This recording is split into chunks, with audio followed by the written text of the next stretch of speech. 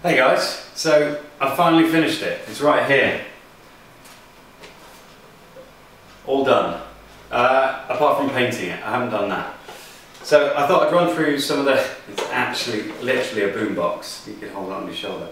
I wanted to run through... I feel stupid. I wanted to run through some of the stuff inside the box. I know that sounds very technical. Basically, before I did a video, and it was just sort of a cursory glance at the thing, and I wanted to talk about some of the components inside and how simple it really is, because I actually haven't done a lot. It's sort of like putting things together. There are a few little modules in there that have been created by someone else, and I just bought them and plugged them in. Like the amplifier, the step-down module, the screen. A lot of the hard parts are already done, really. But I'll talk through a bit of that. But first, you can have a look at what it looks like now. So here it is running off a line-in signal. So it's coming from my phone, just using it as an MP3 player. And you see I've selected the line-in bit on the little display. You can see that change using the Rotary selector on the top. And when I play music, you get to see the spectrum visualizer on the front.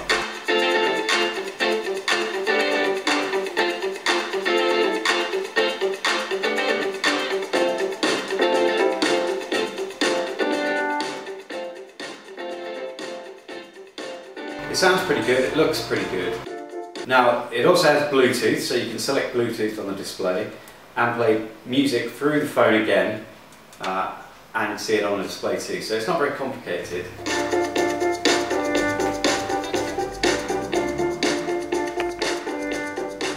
Now that Bluetooth module that's inside my device is really cheap. I got mine for about £2.40, £2.50. This is it here, somewhere there. I'll put it up, and I'll put a link in the description. But it's a dumb device, it's a dumb USB device. You plug it into any USB port that provides 5 volts. I don't know how much current it needs, but it's not a lot, certainly not too much for my 2000 milliamp battery, so it still lasts around 7 hours. But all you have to do is plug power into this and connect via your phone, and the pairing code is 4 zeros, and it'll kick out the signal on the 3.5mm jack. It's really, really simple. I'll show you a little bit of a close-up of the box now so that you can see where it is. All I've done is just sort of soldered a USB connector, female USB, onto the board, put power in. The Rotary selector provides the power to the device, and then it's ready to go. Now there's also a radio function that uses this little thing here. That's the TEA5676, I think. I get that sort of mixed up, but it's definitely this chip. I'll put a link in the description as to where you can find some tutorials on how to code that up, because it's very, very simple. It's a great little thing. It's literally the size of my thumbnail, and it'll get from around 86 to 108 on FM, I think. I think it differs whether you're in Asia or in Europe or whatever. So check that out, because it's really cool. And that's what I'm using to drive my radio. So you can see on the display, I know what frequency it's kicking out. I only change the frequency to the radio when the interrupt on that rotary encoder is turned. So that there's no weird signal stuff and you're not constantly polling the radio chip. Now the radio chip has other functions as well, so it can read whether it's getting a stereo signal. It can also disregard any signals that are lower in strength than whatever number you set and skip to the next station if you want to. So you can have auto tuning. I haven't chosen that because I just wanted to use my rotary encoder, and I can use that encoder for this as well. I decided to add a little Pong game. I accidentally set an extra thing on the Rotary selector, so I thought I might as well. And so I'm using the Rotary selector as a little joystick. Unfortunately, it's a 2-player thing, Pong, so I didn't get the other bat moving. And really, I haven't programmed a winning scenario or a score to it, but it was just a little bit of fun and something you can mess around with your displays if you want to. Now, speaking of the display, the LED display is driven by my Arduino through a couple of shift registers. It's only a 7x7 matrix, so it's not massive. That's really easy to figure out. There are lots of tutorials online for that. I've got resistors in line so that it's limiting that current going through. And I'm driving that from, I keep saying that. What I mean is, the signal it's responding to is coming from the MSG EQ7 chip, which is a little spectrum visualizer chip. Now it's not super accurate or anything, it's only got 7 bands, and you know, it's not amazing. It'd be great if there was one with a lot more bands, but I can't find a chip for that, certainly not one that's cheap. Anyway, this thing cost me, I think it was £4 from Protopix, sorry. It's a great little thing. The technical data sheet has all the information in to wire it up. In fact, it's right there. Only a few components are really needed. You'll need some caps and you'll need some resistors. And that's it. You put your signal in and then you get your signal out. And it's all controlled by 2 pins on your Arduino. I'm using analog pins and I'm reading the analog signal coming out again on an analog pin.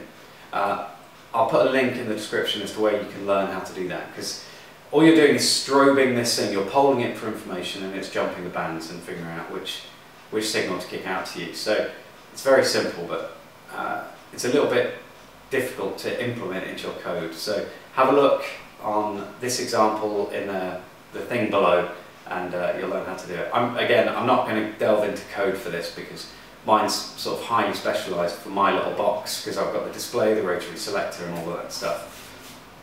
What else is there? Oh, power. Power is another important thing. I'm using 6 AA batteries, they're rechargeable batteries, and I'm using a step-down converter to make sure that 5 volts is going straight into my Arduino on the 5-volt pin. The Arduino still regulates 3.3 volts out so that I can use that for the display. But the step-down thing is really important to make sure that I'm getting a steady 5 volts. It also means that I can plug a DC jack into there as well, because it's 40 volt tolerant, that step-down module. It's just a simple one, it looks like this. You can find them all over eBay. And it's a very useful little thing. It's actually a lot bigger than it needs to be. I could just stick a 5 volt regulator in there. But I had this thing lying around, so I decided to use it. It's variable as well, so you can change the voltage coming out. There's a little potentiometer on there, so you can make it so it's 12 volts, 9 volts, whatever you wanted. It's just a really useful little device. Now on the top you can see that I've got the rotary selector, I've got the rotary encoder, I've got my little Nokia 5110 screen, and there's a silver knob there, and that's a PAM 8403 amplifier. And that's driving my 2 8-ohm speakers. They're really crap speakers, but they sound pretty good inside that box, because they're sort of almost fully enclosed. I've left the sides with a small gap, because it gets rid of all the high-end stuff if you completely enclose them, and it didn't sound too good, so I sort of left a temporary port there, and hopefully I'll just drill a hole in the back or something, but I don't know how to calculate the right size. It's a bit difficult.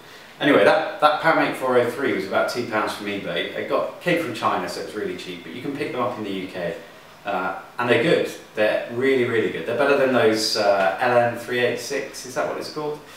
Sounds a lot better than that. Everything's on board for you. It's got a volume dial on there. I've just bought a little knob to put on there. You can you get stereo out and you just put your left and right in. And I'm doing that straight from my devices. They're all going to the same thing through diodes, so that there's no feedback going through. You'll also see a massive power button. Well, switch actually, this thing here. Oh, it's turning it on. It's got an on-off symbol on it. I'm very happy about that. It looks amazing. And it's all encased in this little bit of acrylic that so I had someone made for me. Now, let me just show you these. These are my, this is my original design. I'll give you a close-up, I guess. My original design for the thing, so it's pretty close to what I really wanted. It's kind of almost there. I wanted an on-off switch away from the display and everything.